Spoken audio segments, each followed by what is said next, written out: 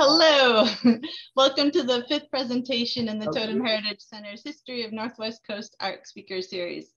We want to start our presentation this evening recognizing that the Totem Heritage Center is located on the traditional lands of the Taantá, Kwaan, and Sanya Kwaan people of the Tlingit First Nations. Our goal with this series is to expose students and viewers to the art and culture of the Northwest Coast's First Nations. This series of 6 virtual presentations focuses on a variety of Northwest Coast art topics with conversations between artists, historians, and educators. If you have missed any of the previous presentations, check out our Ketchikan Museums YouTube channel. Tonight's presentation will be followed by a Q&A with the Native Art Studies program students who are participating in this Zoom class. Tlingit master artist and carver Israel Shotridge is a member of the Taekwondo clan of the Taantá Kwaan. He has carved many monumental totem poles, house screens, bentwood boxes, masks, carved panels, and other ceremonial objects in traditional Tlingit style, as well as creating contemporary designs in his work in a variety of mediums, including silver, gold, bronze, and glass. Israel's artwork can be seen around the world in public and private art collections, including many museums and cultural centers. He has received many honors during his career, but for Israel, his greatest accomplishments have been the preservation and perpetuation of his culture by restoring and replicating his tribal totems. Emily Moore is Associate Professor of Art History at Colorado State University, where she teaches courses in Native American and American art history. She is also Associate Curator of North American Art at the Gregory Alucar Museum at CSU.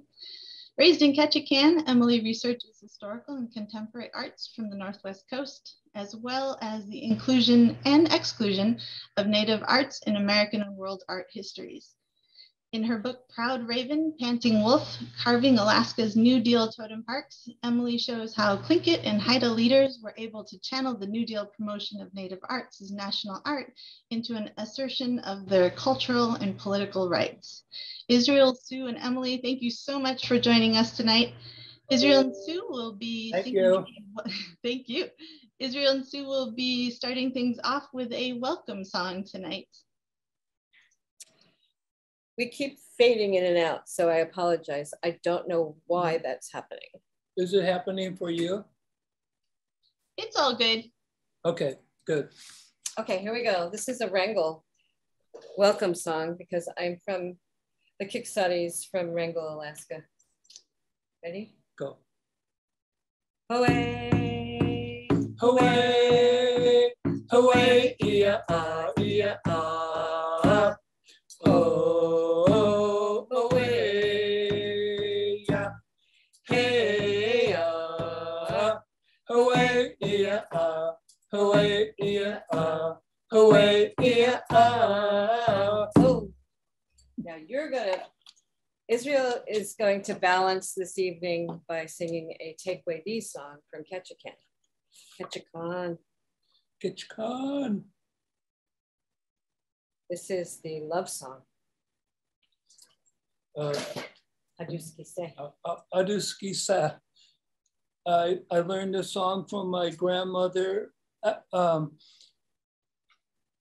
Alice Harris, and then relearned it from my mother, Esther Shea, in 1982, when a pole was being raised in front of the museum. And actually it was a coming out song, but let's go ahead. Aduski se. Okay. It's called Aduski se. Aduski se. Caution today, just not quite, just take way the yatki, dayu tutanka, oho ayashka, ahe iya, ahe iya, aya, aya, anina, anina. We'll just do an entrance to it, and that's it. That's a Takeaway D song. Takeaway D is the Tongass people of Ketchikan. Thank you so much. I think Emily Moore is going to start with her presentation. Yes, I'll share my screen.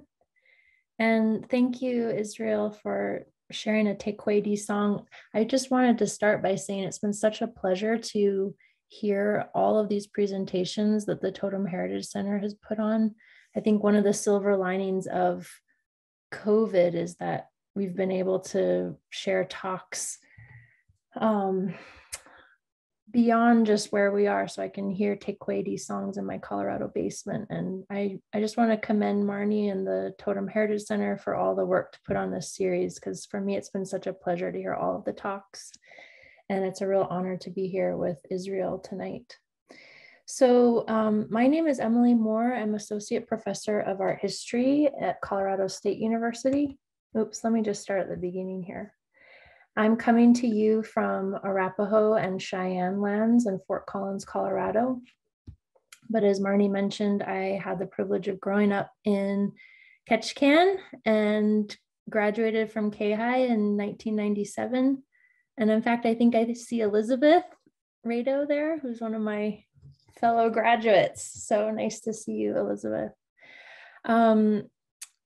I told Israel that when I was 10 years old, I witnessed my first totem pole raising, and that was the Chief Johnson Kajuk pole that Israel had recarved. So I remember walking down to the library parking lot from my house up on Park Avenue, and that was a really pivotal moment for me in my childhood to witness that community and the power of that art. So again, it's a real privilege for me to be here tonight talking with Israel all those years later.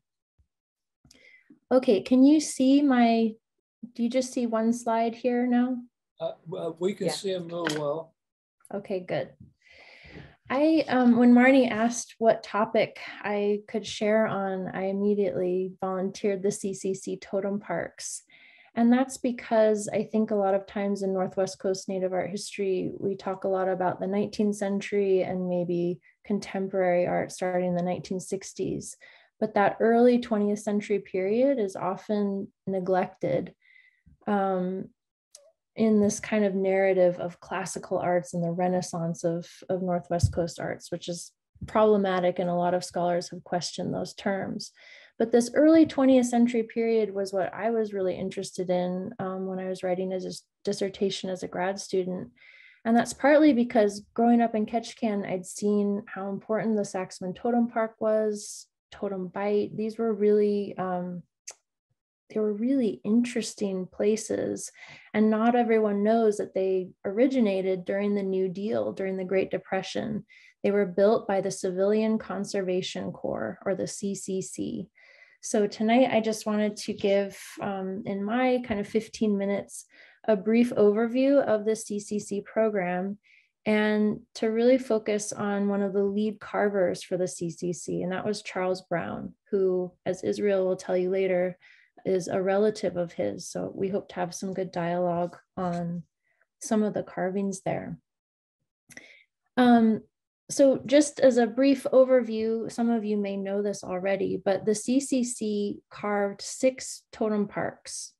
Most of these parks are in southern Southeast Alaska, and most of them contain 19th century poles that were either restored or replicated from ancestral Native villages. You can see here the 6 totem parks that were built under the purview of the US Forest Service between 1938 and 1942. These were Saxman and Totem Bite near Ketchikan. Over on Prince of Wales, you have Klawock, Kasan, and Heidelberg. The Wrangell Park on Shakes Island was a CCC project. There were also some poles restored at the Sitka Park, which an earlier governor, Governor Brady, had established in the early 20th century.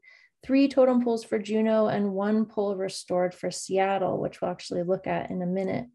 So in the course of 4 years, the CCC restored, replicated, or carved anew 121 poles. It's really a phenomenal project. And all of this was patronized by the US government, which was really complicated and complex. So one of the questions that I was trying to determine when I was originally researching this was, why did the federal government decide to fund totem pole carving after decades of outright suppression and even destruction of totem poles by missionaries and government officials. And what I learned was that during the interwar period between World War I and World War II, so in this Depression era period, there was a real interest in the United States in defining a distinctively American art, and Indigenous art became the kind of primo, the original Native art form, the original American art form. So I love this photo because it's the Museum of Modern Art in New York City, big time for art. And in 1941, they had a huge exhibit where the entire museum was dedicated to Indian art of the United States, as you can see from that title. And at the outset of MoMA, we have this heraldic pole that was carved by John Wallace, who was a CCC carver based in Heidelberg. So this was really, I can't emphasize enough how important Indigenous art was on a kind of national art scene in this interwar period. And it really convinced the government to spend a lot of money restoring poles in fairly remote islands in Southeast Alaska. The harder question to answer, though, was why Indigenous communities, Tlingit and Haida communities, agreed to lend their poles to this government program. And as you can see in these photos here, there were huge changes that poles underwent because of this, as they transferred from ancestral Native villages to totem parks. The top photo is from Kwaan, the Kaigani Haida village in Prince of Wales. And there you can see monumental poles outside of clan houses associated with the particular clans that whose crests they were marking. They were faced the beach, they were at grave sites. And when the CCC removed those poles from those ancestral villages and repaired or replicated them, then they erected them in totem parks like Heidelberg, which you can see in this bottom photo. Now it's on this grid. All of these clan poles were kind of mixed from different villages and different clans. So these were really radical changes that the CCC program proposed for poles. And I was interested in why Tlingit and Haida communities agreed to it. Scholars have long argued that one of the main reasons Tlingit and Haida people agreed to the CCC program was because it was the Depression and they needed jobs. And certainly that's true. When I was researching up at Sea Alaska and reading the Walter Soboleff papers for the Alaska Native Brotherhood, there were all kinds of resolutions from the 1930s during the Depression saying we really need to advocate for relief programs to provide jobs and funding for Native communities. And something that's important to know is that the CCC initially did not allow Native enrollees. It was white only until 1937, partly because the Alaska Native Brotherhood, which I'm sure many of you are familiar with, an important civil rights organization in the 20th century for Tlingit and Haida people, they really were the ones who pushed Congress to open the CCC to Alaska Natives. So they deserve a lot of credit for that. This was a letter that I found in the National Archives from a Kassan resident, Raymond Jones. He's Haida, and he wrote this in 1938. The fishing season has just come to an end. The people of this village have not earned enough to keep them through the coming winter. There is a desperate need for relief this winter. The natives of this village have never called for relief work unless there's a real need for it. We did not ask for a CCC camp last year. I'm just going to skip down. If there's any way that you could help us, we will appreciate it very much. Mr. Leonard Allen of Ketchikan suggested that the totems at Old Kassan be repaired. He believed that the Parks Department would allow the Forest Service through the CCC to do the repairs. This is a good, worthwhile project, and we wish the Indian Office would look into this idea. So again, there was this kind of this request on behalf of several Indigenous communities. We need relief work during the Great Depression. We could restore these poles. This would be a project that we would be interested in. But besides jobs, I was really interested in another reason that Tlingit and Haida people seem to be willing to work with the federal government on restoring their poles. And that's because the CCC program of 1938 to 1942, excuse me, comes in the middle of a really important movement for land claims, Aboriginal claims to the Tongass National Forest. And I know this is a ton of text here, so I won't go through everything, but this is just a basic timeline kind of from 1929, when the Alaska Native Brotherhood and the Alaska Native Sisterhood voted at this famous Haines Convention, which is pictured here. They voted to make land claims to the Tongass National Forest their #1 priority. And that's 17 million acres of Southeast Alaska that had been set aside, appropriated really by the federal government, with no resolution to Tlingit and Haida claims to those lands. And so in 1935, President Roosevelt signs this jurisdictional act. He's going to allow Tlingit and Haida people to sue for compensation for lands to the Tongass National Forest. World War II intervenes, but you have all kinds of testimony where people are documenting their land claims, their histories on the land, their clans' long-standing histories on the land. And guess what? Totem poles were a really important part of documenting those clan histories, right? And for Congress to see some of these poles and hear the oral histories that were associated with them, there's actually documentation that some of these poles were evidence that were used in the Tlingit and Haida land claims lawsuit. So I find this so exciting because you have to realize that at the same time, the CCC men and the Civilian Conservation Corps are working with the US Forest Service to restore poles.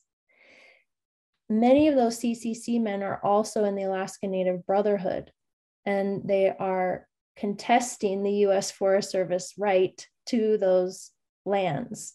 Am I making sense here? I hope I'm making sense. Anyway, I need to hurry up. Just as a brief overview of some of the steps behind this program. So the first step was that the Forest Service did a kind of reconnaissance mission on all of these ancestral villages where the 19th century totem poles still stood. And as you can see from this photo of Old Kasan, many of the poles were decaying, falling over. Many of them had already been cut down and taken by museums, and the Harriman expedition, they'd been stolen from Alaska. So there was this real emphasis to try to preserve what was left in Alaska. So the Forest Service went around documenting all of these poles in various ancestral villages. They then had to work with the Office of Indian Affairs, now known as the BIA, but then it was known as the OIA, to identify the contemporary claimants to those poles. And I was so excited to find in the Ketchikan Ranger District office these historic photos where the Forest Service had gone around taking photos of 19th century poles. And then on the back of the photos, they worked with the OIA to determine who should they talk to about asking permission to restore this pole. And in this case, this pole is labeled Port Tongass, William Brown, who's the father of Charles Brown. We'll talk about more in a second. So once they had identified the poles they wanted to restore or replicate, they had to write these memorandum of agreement where they asked Native claimants to the poles to sign,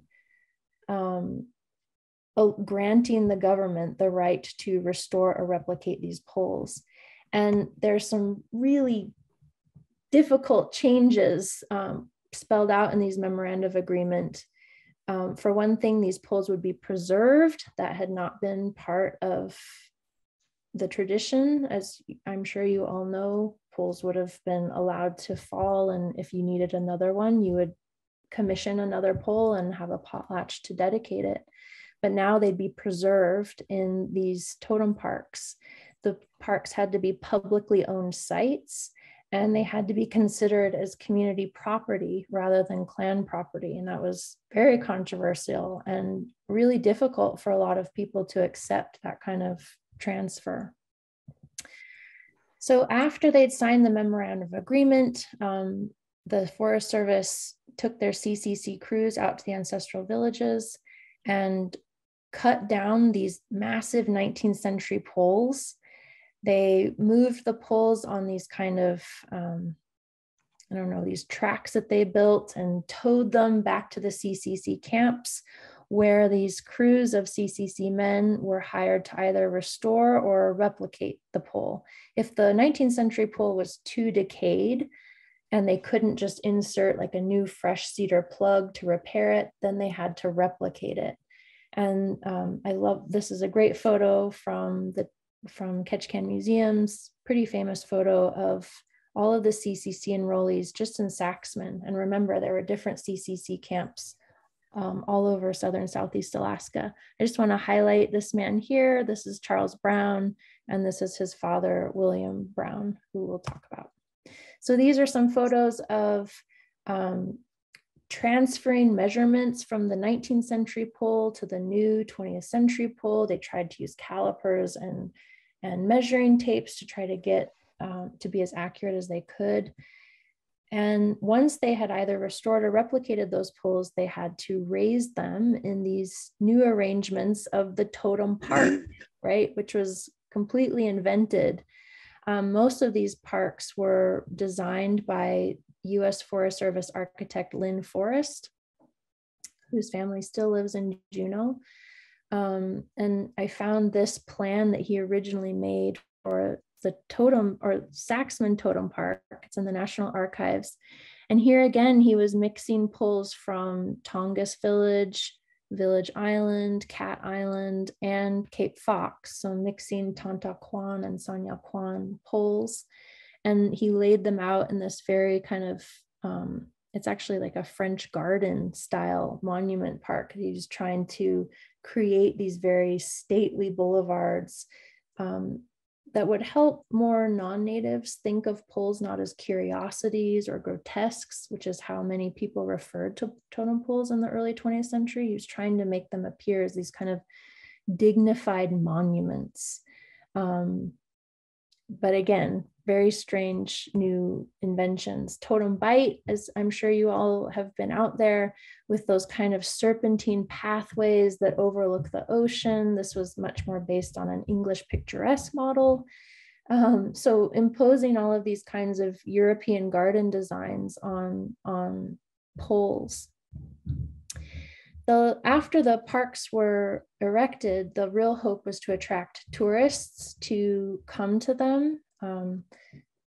The CCC really hoped that these short-term jobs of restoring and replicating poles would lead to longer-term economic opportunities for communities like Saxman or Klawock, because if tourists came, maybe they would buy model poles or beaded moccasins. And in fact, I found some of the model poles that are directly carved in reference to the old CCC carvings. This is a sun raven totem pole that's now at the National Museum of the American Indian, but it was carved sometime in 1942. And you can see the carver even made the little CCC sign, this kind of wooden roundel that was at the bottom of the sun raven pole. So giving tourists a kind of small thing they could pack away in their suitcases easily as a memento of these parks. Okay, I just have like 5 minutes more, so I'll wrap up. So even though this whole program was, you know, it was government sponsored, it meant so many radical changes for the nature of totem poles and their relationships to clans. What I was really interested in was how Tlingit and Haida communities continued to use their poles in customary ways. And so this is a photograph also from the Ketchikan Museums. You can see there's a Forest Service newsreel that's filming this, because they made a whole kind of government newsreel about the project to kind of tout this excellent relationship that the government supposedly had with Tlingit and Haida communities. But at the same time, what also is going on here is Henry Denny, and I don't know if any of the students here are descendants of the Denny family, but talking about the history of his clan pole, this Nechadi pole from Cape Fox, and telling his grandchildren that pole. And many people that I interviewed whose parents had worked for the CCC really remembered this was an opportunity to bring the poles back into their villages after, you know, many people had been sent to boarding school, many people had been cut off from relationships to their poles and even their clan histories. And these CCC totem parks, as weird as they were, they also offered the opportunity for this passage of knowledge between generations and for people to reconnect with their clan histories. They also allowed documentation of those clan histories on the land. And I love this example because this pole that's in the Klawak Totem Park was actually entered as evidence into that Tlingit and Haida lawsuit that I was talking about. It appeared as evidence for this particular clan's claims to the property, that famous salmon stream at Klawak. And so these totem poles became kind of evidence for clan histories on the land that ultimately helped the Tlingit and Haida prove their continuous occupation of the Tongass National Forest. Okay, so this is my last slide that will help transition, I hope, to Charles Brown. Charles Brown was the lead CCC carver in Saxman. His mother was Sanya Kwaan Nechadi. His father, who's also in this photograph, William Brown, seen here on the left, he was Taantá Kwaan Tequedi. And so Charles Brown is Taantá Kwaan Tequedi Yadi.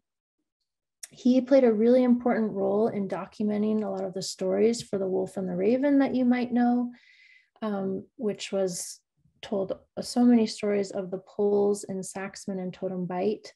And he also really emphasized the importance of oral histories, that we know our history on the land. We did not come from Asia on the Bering Sea land bridge. We were made here. And we basically have this important history on the land. I'm running out of time, so I'm just gonna go through one last poll. Charles Brown famously brought back this Seattle pole, which had been stolen from Tongass Village, his father's village. In 1899, the Harriman expedition had cut down this pole and brought it to Seattle. And Charles Brown talked about on this pole that's out at Totem Bight, the Wandering Raven pole is what he called it. If you look carefully at the crests, he was really referencing the stories that were on the Seattle pole and bringing them back to Totem Bight. So I love his carving. He has such beautiful work if you've ever studied his work carefully. And he was really important, I think, an activist who was working both for the Alaska Native Brotherhood and the CCC recarving these poles during a really potent political time. Okay, I'm so sorry I've taken up a lot of time. So let's go to Israel now. You're on now. Hi. Am I visible? Good, good. Yes. I can't see. I can't. I want to say hello to whoever is watching, especially the students. There we go. Hello to you. I graduated from K-High in 1970. Grew up in Ketchikan, born in 1951. My grandmother would take my brothers and I to the totem parks in Ketchikan and tell us the stories behind the totems that were Tongass. So hello to everyone. I grew up around the totem park in Saxman and the totems in Ketchikan. Learned the stories from my grandmother and my mother.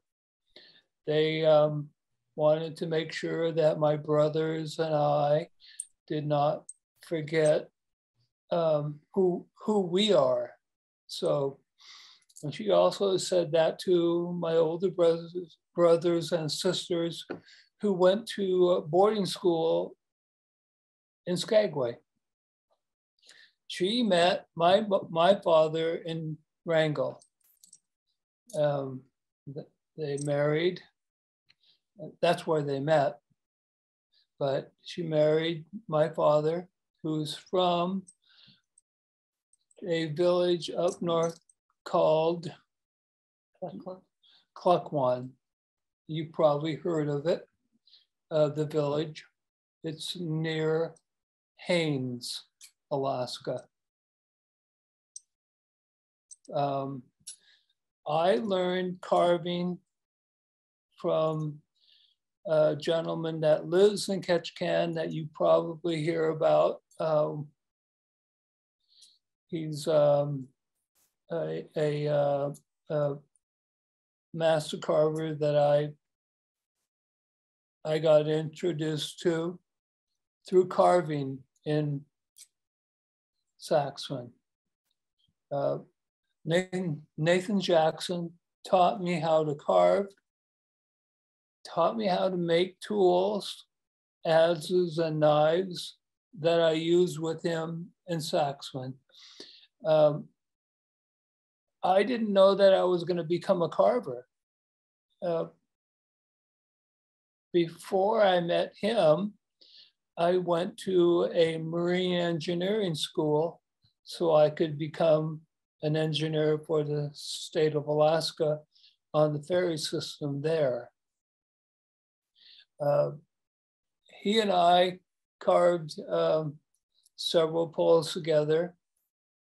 I'm not the only one. There were several other people that learned to carve out there as well. One of them is Dave Jensen. And he and I carved together there. Nathan would show us how to rough out totem poles, how to, do fine carving, from roughing them out. He would sing songs to us. He would jump up on the totem and say, he would say, you're distracting me. He would say songs, sing songs. He would tell us the song. And when we would carve with him, Dave and I, he would say to us, "Do you see it?" And we would look at one another and say, "No, we don't see it," because we weren't familiar with carving. We knew the stories behind them from my grandmother and my mother, but carving was totally different to us.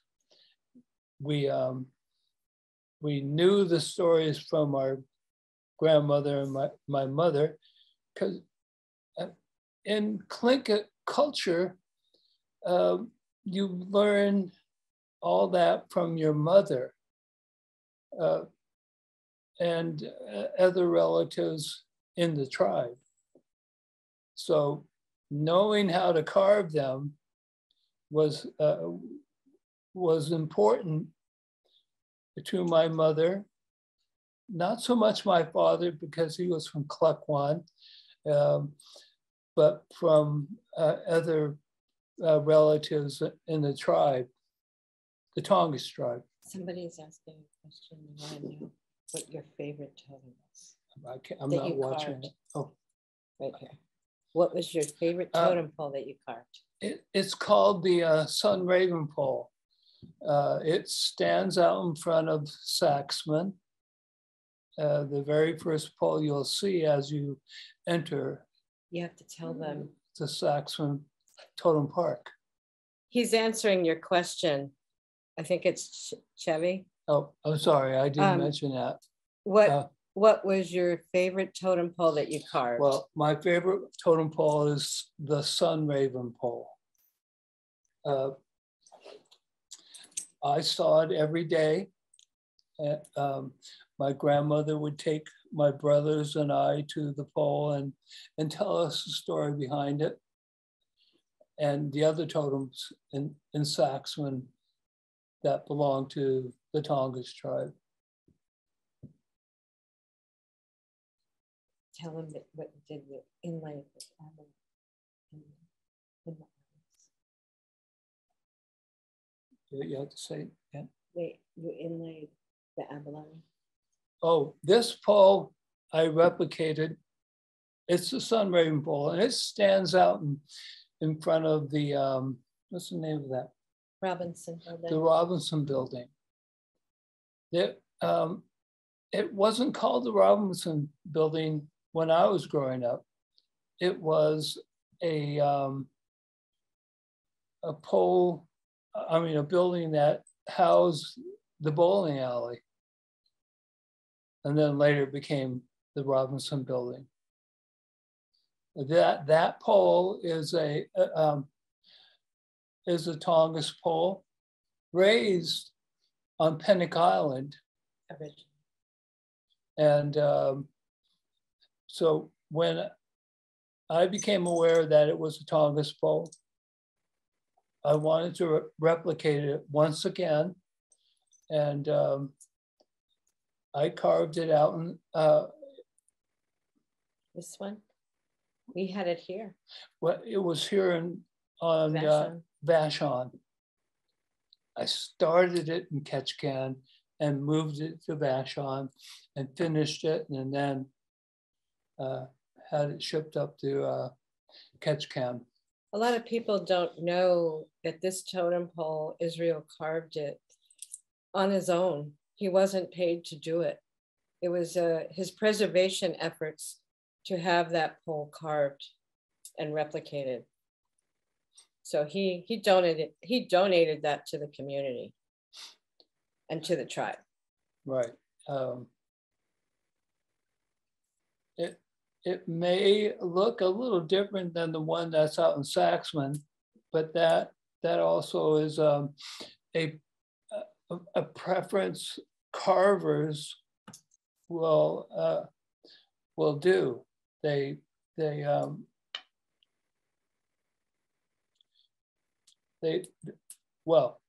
Carvers like to show their expertise in terms of carving a totem pole.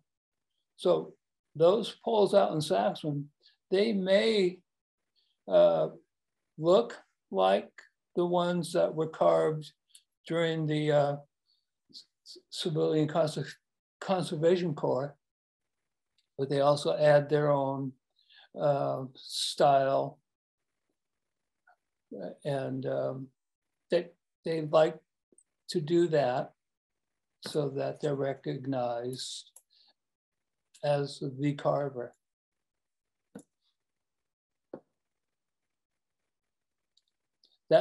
What year was that carved? Do you remember? I can't remember the date. Anyway, this is another one that I replicated that Charlie Brown carved. The man wearing the bear hat. The man wearing the bear hat. Yep. It was during the winter and it was snowing a little bit out there in Totem Bite. The hat is separate from the pole. It took about 4 people to carry it out to the park where the pole was raised, and then we placed it on top of the man. Charlie Brown carved it, yeah, but original. I don't know when he carved it. It's a man wearing the bear hat with a face on the fin on top.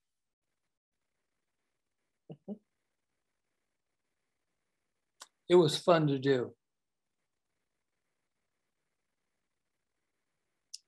Of course, this is Sue, my wife Sue and I, when we finished the pole of 1989.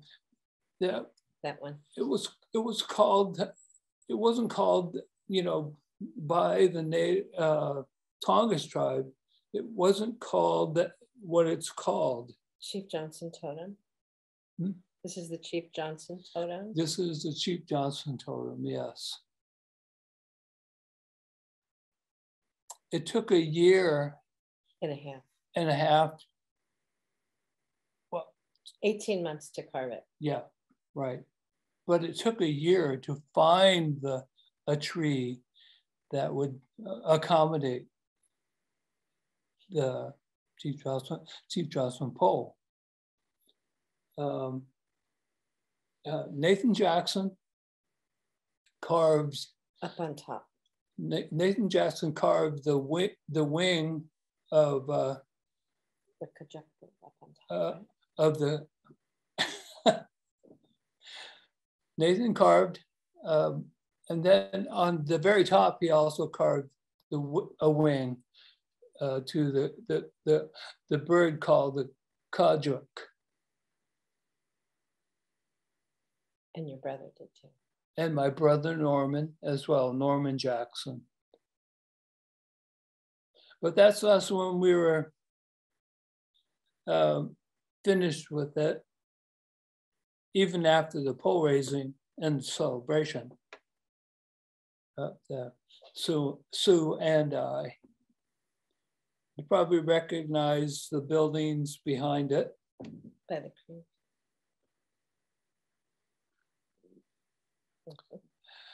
But the fish that are being held by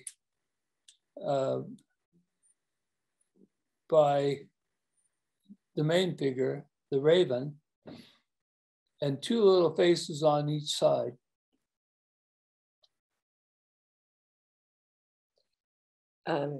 You're asked. I didn't take much liberty when it came to really actually carving the totem pole. It's you want to, but the elders in Ketchikan, besides my mother, wanted me to live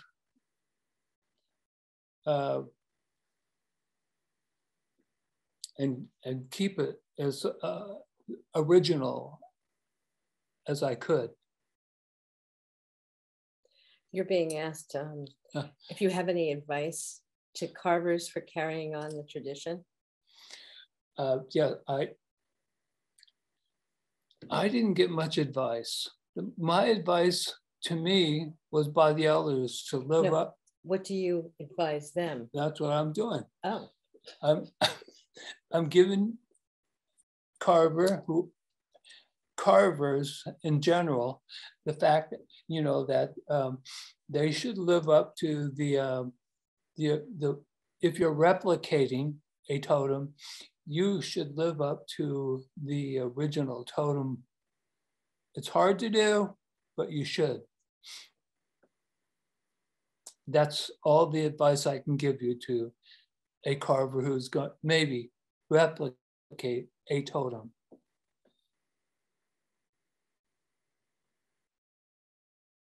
And to keep focused on it. Right. Keep focused. Yeah, and keep focused.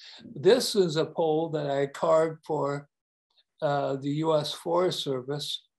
If you're ever in Washington, D.C., you're allowed to look, to go to the U.S. Forest Service building. Headquarters, and see this totem. How many feet is it? I think this one was like maybe 13 feet. Yeah, but 13 feet? It's at 13 feet. Yeah. It's got a cute frog on the top. Anyway, we'll start from the bottom. Normally, that's what you do. You start from the bottom and work your way up. So at the bottom, there's a box with an eagle on the left, a bear in the middle, and is that a wolf? Mm-hmm. And a wolf. Mm-hmm. And then there's a carver from the Civilian Conservation Corps. He's wearing a vest with pencils. A vest that normally they would wear back in the day, wearing some, what are those? Moccasins. Moccasins. And he's also holding a adze, totally made out of wood, not separate from the pole, still part of the pole. And then his face, then a bear chuckyette. And what are those called? On the top there. The sea urchin. I mean, this sea lion. Yeah. So, whiskers, but we didn't use real sea lions. No, we didn't do that. We I carved it separate. This is self-portrait. Well, I suppose you could call it a self-portrait of the carver. Some white ermine. And then in the middle, there's the copper. A copper. An eagle holding a copper. An eagle holding the copper. With the U.S. Forest. And the U.S. Forest emblem. Wings for the eagle on top. The eagle. And then a raven at the very top. With the front. It's carved cedar, Western red cedar. That tree came from Prince of Wales. I carved it here on Vashon, and that's where the photo is taken on Vashon. We shipped it to Washington, D.C., and then it took the U.S. Forest Service about 14 years, maybe 11 years. And then they asked us to come to do a ceremony, and that was really fun. We brought some of our clan members back east to Washington, D.C., and met the chief of the Forest Service. That was very special to us, you know, for the tribe to have a pole of modern day carved and raised in Washington, D.C. So there's a question, Israel. How well do you think modern carvers are keeping the tradition? Yeah, you know, I'm honored that you ask that question, because the modern day carvers are doing really a good job. There's a gentleman in Sitka. He does real well. What? I'm not sure who you're referring to. Nick Galanin. Nick Galanin is a real good carver. Do you have a hard time finishing a project before starting a new one? Yeah, I do. Yeah, I do. I don't know why that is. I think I want to add, because I've been with Israel on most of the totems he's carved. And well, you painted that pole, right? I have personally painted all his poles with help from friends and different people that have helped along the way.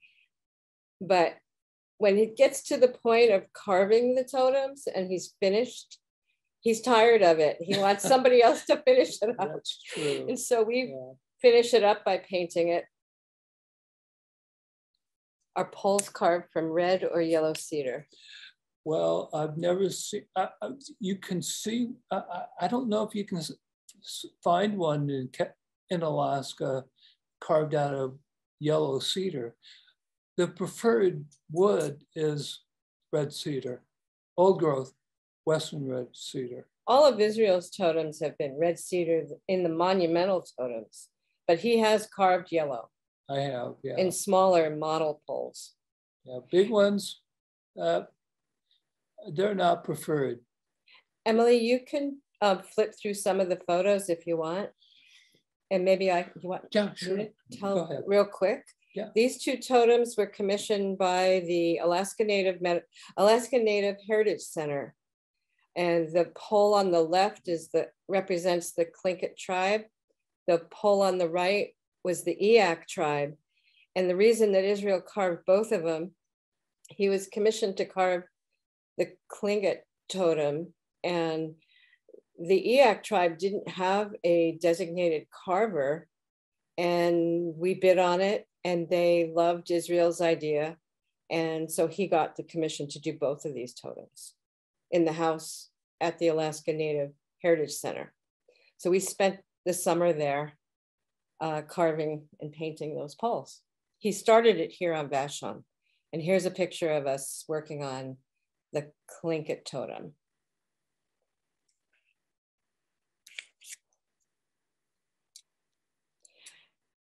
You have a question, what is the most important part of the totem pole? Well, the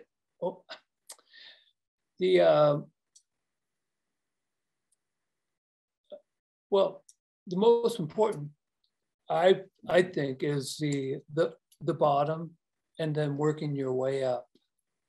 But at the top has to be a strong image of, of a tribal group. Might be a raven at the very top, and then maybe a strong character, maybe a bear at the bottom. So you have to have, those working together. You have a question, how do you decide what project to start next? I don't, it just happens. Well, for an artist like myself, it happens. And I over the years, when Israel was really actively carving monumental totems, one after another, it really was based on what he had lined up for projects and commissions. We have a question here. Is there a traditional reason behind the time capsule? No, I don't have a traditional reason. And I don't know if my mother's cousin, Charlie Brown, ever added a time capsule, but I like doing it, and if I do add a time capsule on the pole in Washington, D.C., I dedicated a song to Jimi Hendrix. I love Jimi Hendrix. I don't only listen to Jimi Hendrix, but I wanted to honor Jimmy. And I had a friend in Ketchikan named, what is his name? Dave? Who are you talking about? In Ketchikan? Yeah. Dave Rubin? Dave Rubin, yes. He honored me by painting a portrait of me. I don't know if it's in Ketchikan any longer. It's at the Discovery Center. At the Discovery Center.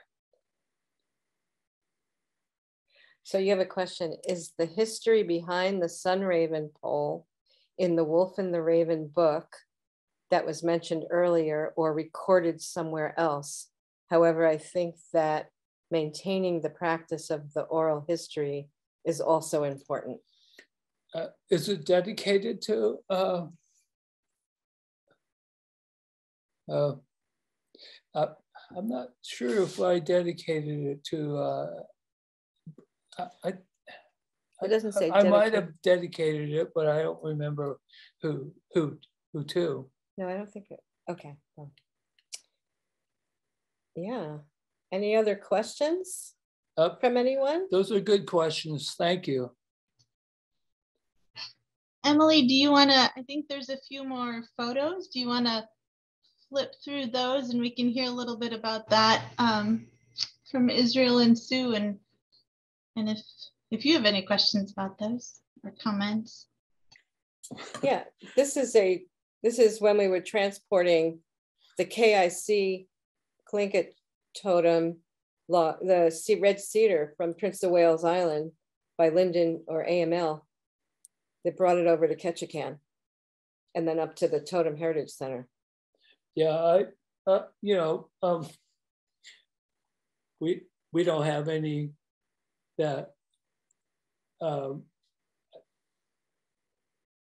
we don't have any photos. We do have photos. These are our photos, honey. Yeah. Oh, well, these are ours. right.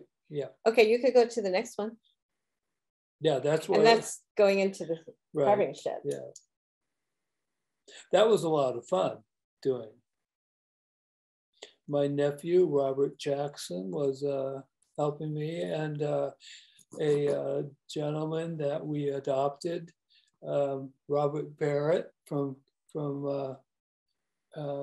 what island is he from? He lives on Bowen Island. Bowen Island, near Vancouver. Yeah. It was a lot of fun to do. I mean, I've never done characters that I've done on that pole, like a weaver. She's there to honor Holly Churchill. Yeah. We created, or Israel created, weavers, cedar bark weavers, raven's tail weavers on this totem, and mothers and children. So it was a contemporary design.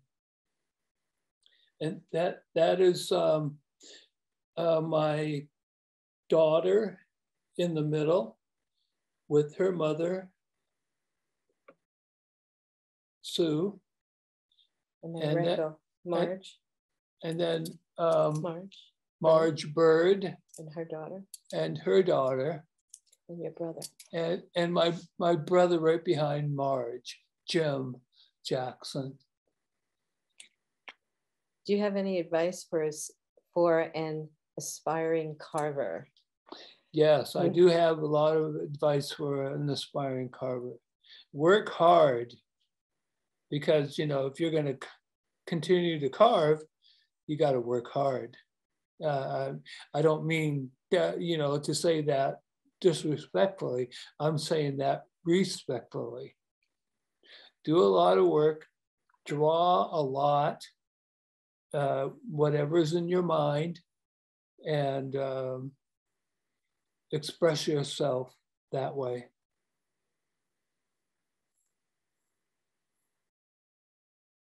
That's all I have. So a lot of people don't get to see Israel's original totems that he has carved that are all over the United States and internationally, but I just selected a couple to show. These are a set of 2 house post style totems that are in the Seattle area in a private home. And these were carved about, I'd say 15 years ago, maybe. Right, yeah. Well, sometimes if you see work by another artist that has no paint, well, the people that we carve images for, not just totems, if they prefer no paint, that's fine with myself and my wife. In fact, I like it a lot without paint. Not everything. Paddles that I've done, boxes, bentwood boxes that I've created for commission. People don't want paint, and that's fine with me.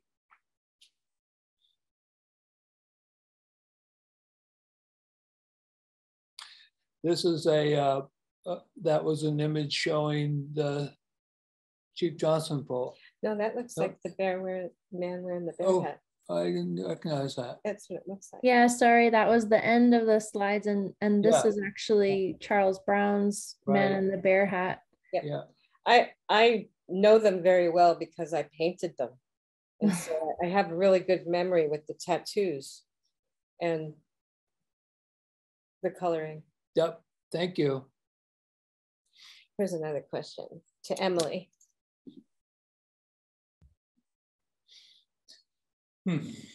Well, I'm thank you for inviting me. There's a question. Charlie Brown has been mentioned several times.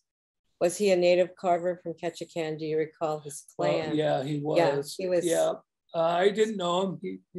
He passed away, before I became a carver. We've met his family though. They live down in California. We've met several of the family. Yeah, you can. He did writing for the what is the name of the college? Oh. I think Emily, you mentioned it. He did some recordings at the University of California, Berkeley, when he lived in San Francisco, because they brought him over to talk about their Tlingit collections.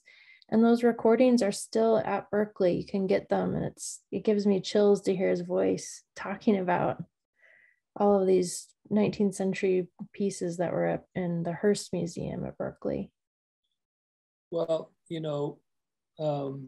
my mother's cousin who did a lot of recordings at the University of Pennsylvania in Philly. Have you heard them? He has a really strong Tlingit man voice. So you have a question. Do you have a signature or logo that you sign your work with? I do, but at 70 now, I mostly sign from prints that we sell at our shop online. We've had a few questions for Emily as well. Emily, don't be afraid to ask questions. I have a question. Can I ask you a question? Please do. I'm wondering, the book that I'm reading now that you wrote, I'm wondering, did you have a hard time coming up with an image for for your book? For the cover? Yeah. Yeah, there was a big debate about that. Should we have a kind of 1930s era image from the CCC period, and then other people thought it should be a color image because it's just prettier. So we went with it was actually an Adelaide de Menil photo of the Kwaan Park. That's, I think, really pretty. I like it. I was just wondering, how you chose an image for it. So you have a question, are you still carving? No, I'm not. I'm not carving anymore. I have arthritis. I've had arthritis since I moved to Vashon, and it is now affecting my hands. When I did get arthritis, I don't know what you call it. It was in remission. I went into remission, and that lasted a long time. So now it's reawoken, and my hands are, probably the one thing that affects me most. I have a bout that I've had for quite a while, 4 years maybe, called, what do they call it? The sciatica? It's the term that it's called. It's called sciatica. So Israel threatens that he's going to carve again. Well, I don't say that it's over, but I'd say that he's taken a good long break. Yeah. But I still draw, and I'm doing images for a whole new set of images for our Prince. business, so you'll see them eventually one day. And the students can see other photos of Israel's work online at shotridge.com. If they'd like to see there's a page on Israel on the e-commerce that you can see a cross section of his totems and other pieces. We definitely see Israel's work, like prints and such things at Crazy Wolf Studio and other spaces in Ketchikan. So our business, the Shotridge Collection, which is the reproductions of Israel's designs, we're in our 32nd year. Can't believe it. Yeah, that's another unbelievable thing. 32 years we've been marketing the Shotridge Collection, and maybe some of you remember it when we had all kinds of different products that we no longer carry, and we've changed it along the way, but it's keeping me very busy. And we are recruiting. So if there are any Native students that want to come down this way to work for the Shotridge Company, you're welcome. Good to know. Yeah. We're going to wrap up shortly, but we have a few questions that I wanted to make sure we got answered if possible. To Emily, what were your most useful or dependable resources when researching for your book, your dissertation? Yeah, actually, oh, am I unmuted? Yes, you can hear me. Actually, this started at the Totem Heritage Center. I was a docent there in college, and I don't know if any of you remember Chris Hansen when he was a curator there. He handed me a CD that had just hundreds of photocopies on it from the National Archives, and it was all of the U.S. Forest Service correspondence about the CCC program.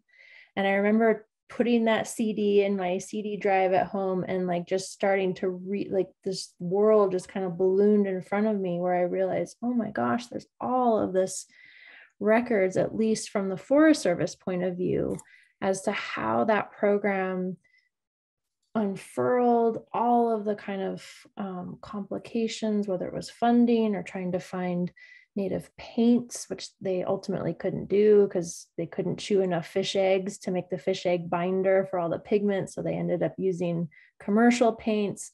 So that was fascinating. And then what I started doing was I spent a year coming back from grad school and spending in Southeast Alaska, just going around to different communities. Claude Miju Morrison was still alive at the time. I don't know if some of you know Miju in Heidelberg, and he had actually carved for the CCC. To my knowledge, he was the last living CCC carver. So I felt really privileged to be able to spend time with him. And he was the one who really told me kind of about using calipers to transfer measurements and just how the process went when he was this 20-year-old kid who really hadn't had any training as a carver. I saw someone's question earlier in the chat was, how did the CCC choose carvers? And that's a great question, because as you probably know, a lot of that generation hadn't had the opportunity to carve. They didn't know form line. They had been sent to boarding school and had really been discouraged from practicing any of those traditions. So John Wallace, who was a carver in Heidelberg and who became the leader of the CCC camp in Heidelberg, Thomas Eucas in Wrangell, William Brown in Saxman, who passed on a lot of his knowledge to Charles Brown. There are these few carvers who had been trained in the 19th century who did their best to teach this younger generation in the CCC carving sheds. And I think for a long time, our historians kind of made fun of the CCC work. Like it wasn't very good. It wasn't as good as the 19th century pulls. And then certainly there's some truth to that. A lot of those carvers just hadn't had the years of practice that many of their 19th century counterparts had had.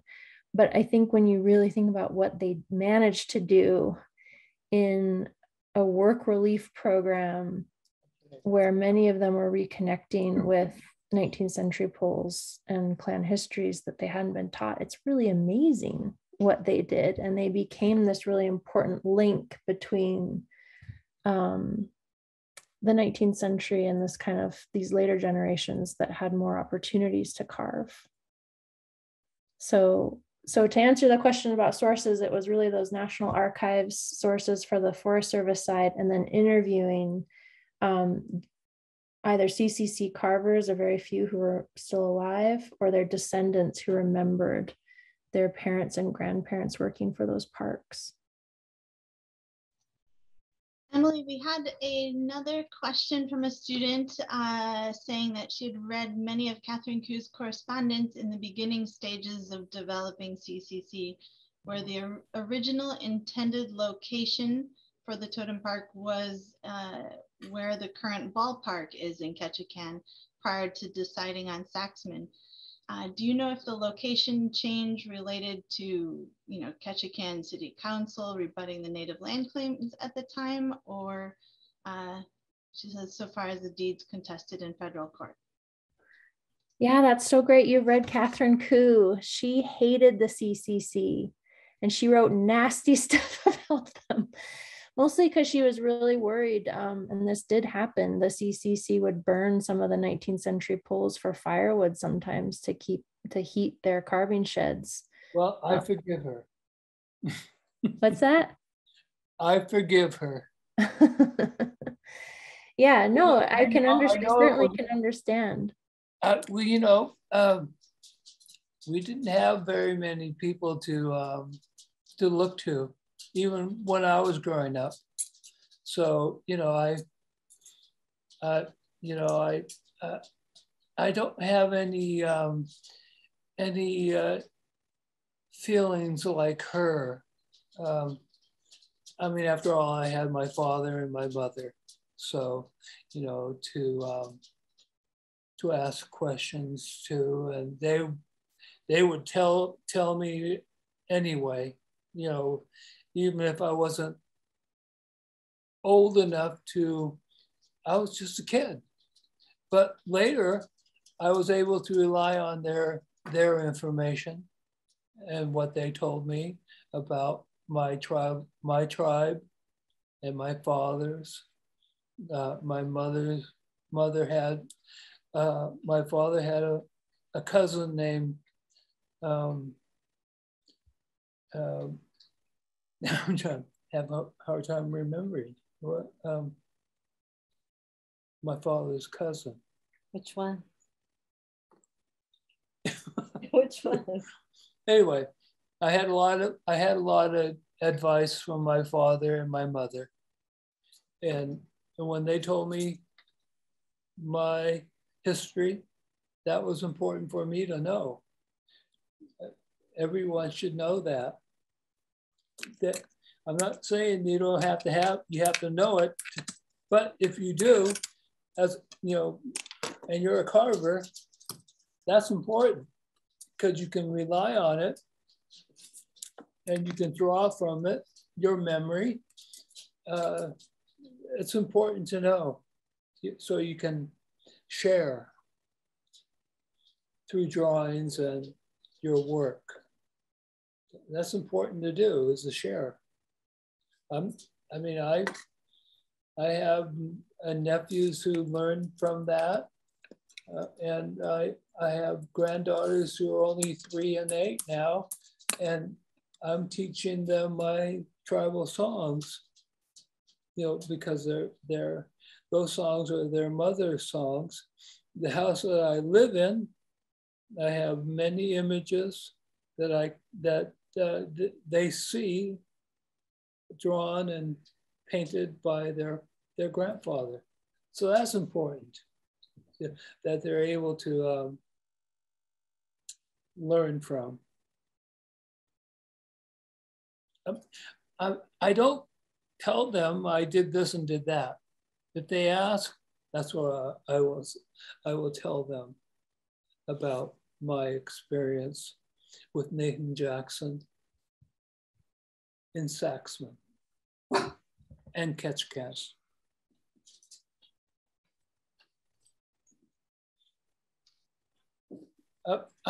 I'm drawing all the time. I'm still drawing. So that's important that you do that, you know, draw and you have any plans for your carving tools now that you're been forced to retire from carving due to health? He's not totally retired. He's not, I'm not. He says that. Yeah, I do that. And you know, I'll just share you one thing that I'm doing now. I'm not doing now, but I'm doing. Don't move there. While Israel has stepped away, for any of you students, does anybody else have questions? Yeah, here we are. Go in and out. It's kind of goes in and out with the computer. Oh, cool. That is a model canoe that he's carving that represents the Wrangell clan, Kwaan, I don't know. There, you know, well,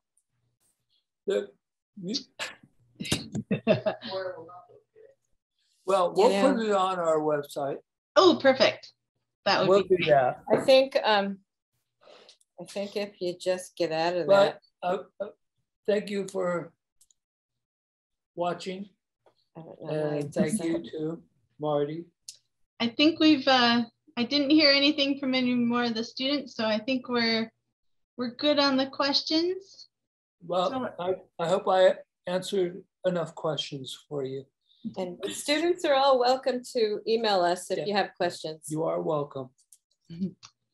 Well, thank you all so much. Israel, Sue, Emily, thank you very much for sharing your time and your knowledge with us. We're honored to have you here speaking with us tonight. Well, I just wanted to remind everyone that we have one last presentation coming up for the History of Northwest Coast Art Speaker Series. We will wrap up the series on Wednesday, April 6th with Evelyn Vanderhoop and Carrie Ann Vanderhoop. So definitely tune in then to hear about weaving and textiles, and it'll be a great conversation. So thank you.